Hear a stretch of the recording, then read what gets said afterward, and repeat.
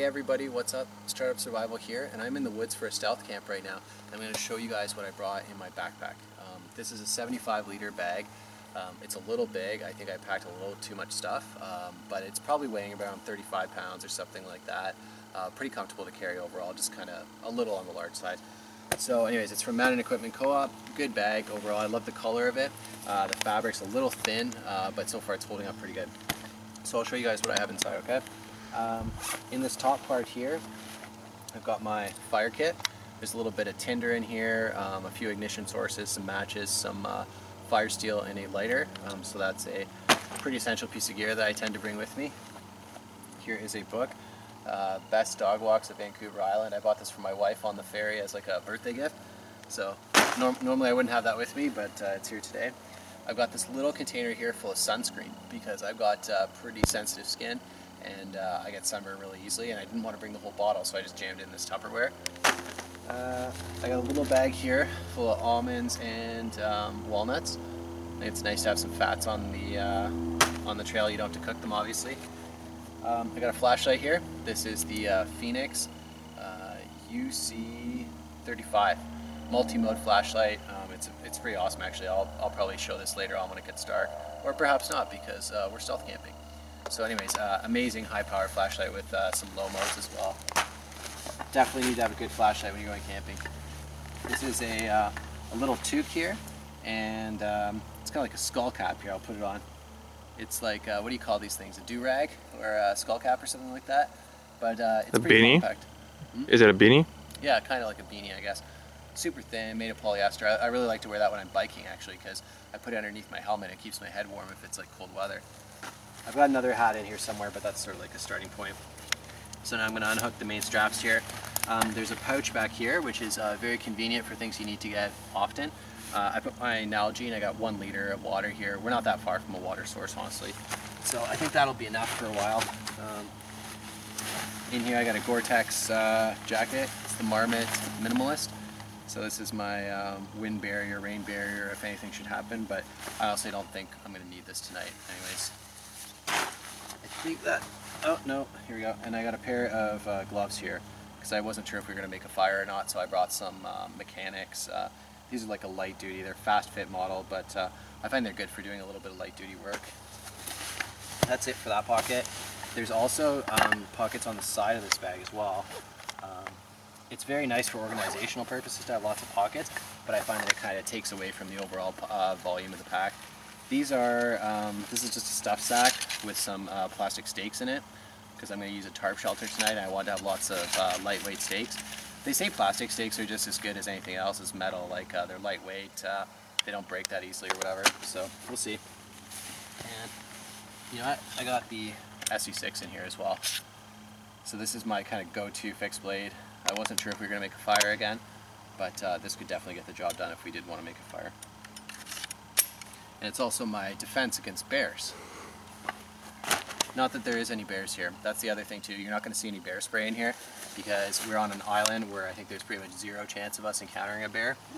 But if we do, I guess I can try to stab him in the head with that, you know? Okay, now we're getting into the sleeping system a little bit. My sleeping system, I didn't bring a tent this time, but I brought many of the same sort of things I normally do. This is an inflatable backpacking pillow. I kind of wish I had 2 of these actually. I think it would be pretty comfy for the volume of space it takes up. But anyways, you need to have a pillow. You can make a second pillow out of some like spare clothes and a stuff sack or whatever, but I think it's nice to have a dedicated one.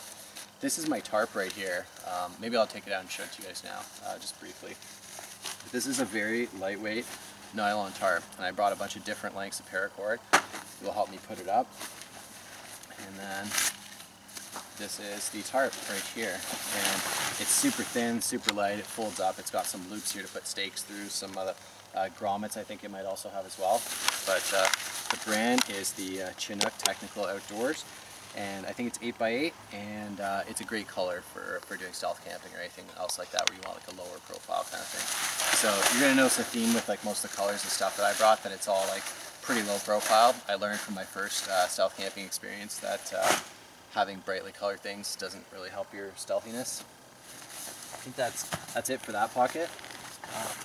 in the bottom here, there's another compartment, and I wasn't sure what to put down here. I didn't think it was good to put anything heavy, something light that can be compressed, like this 5 degrees Celsius down bag.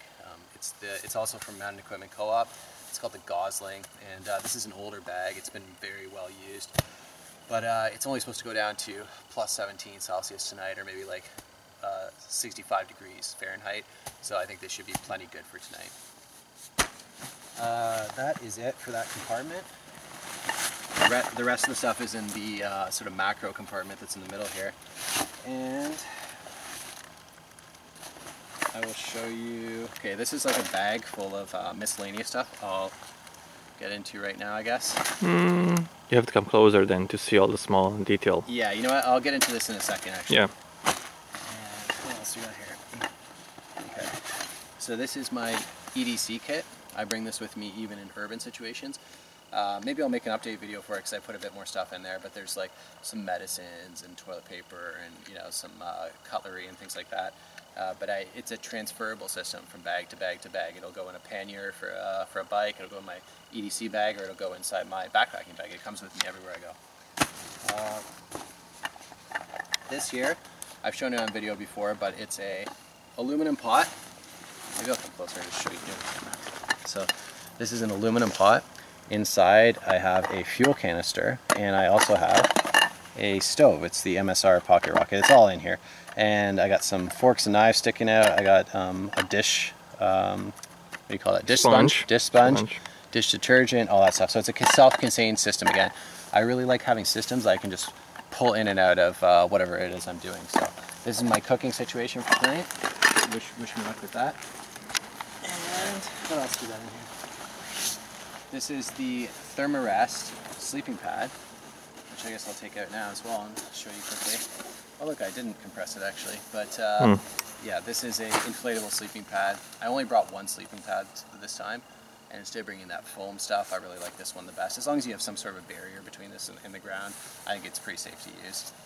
So I've used this many times, very comfortable.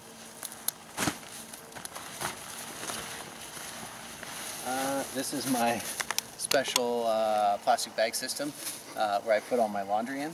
I brought mostly insulative stuff. Maybe I should show the clothes too, eh? Like, it's worth checking out. So I don't know why I chose a plastic bag. I should get like a stuff sack or something. This is my like ghetto version. So this is my insulative layer for tonight. I was gonna bring like a fleece or something, but instead I went wool sweater. I wasn't sure if it was going to rain or not, but I think wool sweater is probably a good way to go for this sort of temperature range. This is my shamag. This is going to be my towel actually for tomorrow morning because it's nice and compact but big enough you can kind of unfold it. If I get really cold, I could like put it around my head or something like that, you know. So we'll see. It's a multi-purpose piece of gear for sure. This is a synthetic insulative base layer. So what I would probably do later tonight is I'll take this thing off, got my t-shirt on underneath, next to the skin. I'll put this over top of that, and I'll put on the wool sweater on top of that if I get like really cold. So I got like multiple layers. I'd say at most I've got like 4 or 5 layers for my torso, and I've got probably 2 or 3 layers for my bottom here. So got a few pairs of underwear in here, but I'm not going to show you those. I got these long underwear. This is like a lighter duty version, so I'm probably going to start with this. And if I need to, I'm going to upgrade to this like Stanfield's secondary long underwear. And what I'm going to do is just wear my shorts over top of them. So I got my pockets and all that stuff, but I'm going to stay like insulated, you know? So I don't like to wear pants. I like to wear shorts like whenever I can, you know? Yeah, the rest is just socks, underwear, and also here's my toque for tonight. I find that having a toque for your head will go a long way to keeping you warm, especially if it starts to cool off later or whatever. So that is my clothes, and in fact, that is it for the pack. It is completely empty now, so that's the 35 pounds worth of stuff I brought. Maybe I'll show you inside the last bag, my organizational system. So I'll come... Yeah, I'll come to you and you can open it on the ground.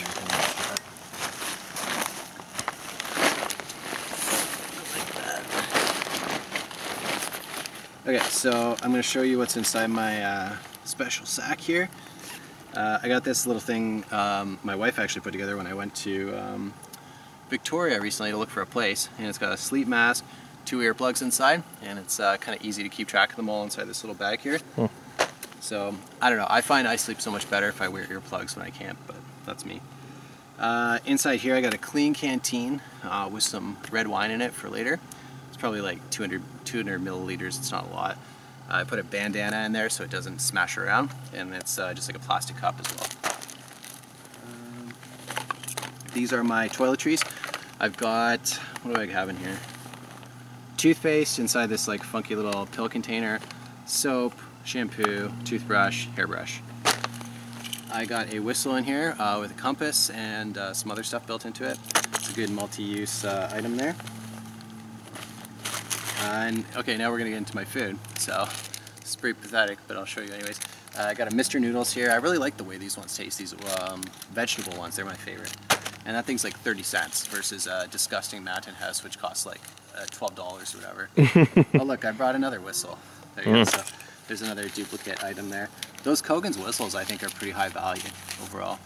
I haven't hard used them, but so far so good. I got a couple oatmeal here for the morning. I like to boil up some water in the morning, eat some oatmeal. Maybe we can go do that in the field or something, eh? Like just kind of book out of here and then go back to like the open area. Got some chewing gum here. Got a granola bar. Little mini can of tuna. This one tastes like dill and lemon. It's pretty awesome. You don't need a can opener for it, and yeah, it's not too much to carry. I don't like to eat a big full can of tuna. I like to eat these little half ones that taste like something, you know? And that is it. That's the whole thing. I'll show you what I got in my pockets as well. Well, some of what I got in my pockets. So I got my wallet here, George Costanza wallet, nice and thick. I've got a Victorinox Huntsman. I really don't like to carry Leathermans unless I have to. I find they're like unnecessarily heavy. Unless you know you're going to need the pliers. I don't know, I prefer to go this way. My folder today, Bird Car 2. I really like this knife. I've talked about it so many times on video, but what I like the most about it is the thinness and, ooh, I heard something crack back there. Yeah, great little EDC knife, very perfect for a trip like this. And it doesn't have the triad lock, but you know, such is life, right? What else am I carrying in here? I got a lighter with me right in my pocket here, but I don't think we're going to be lighting anything except our campfire stoves probably. And yeah, that's about it. That's it, man. Excellent. So, maybe zoom out a bit with all this stuff behind me. So yeah, this is my full disorganized loadout now. So thanks a lot for watching, and I'll see you next time.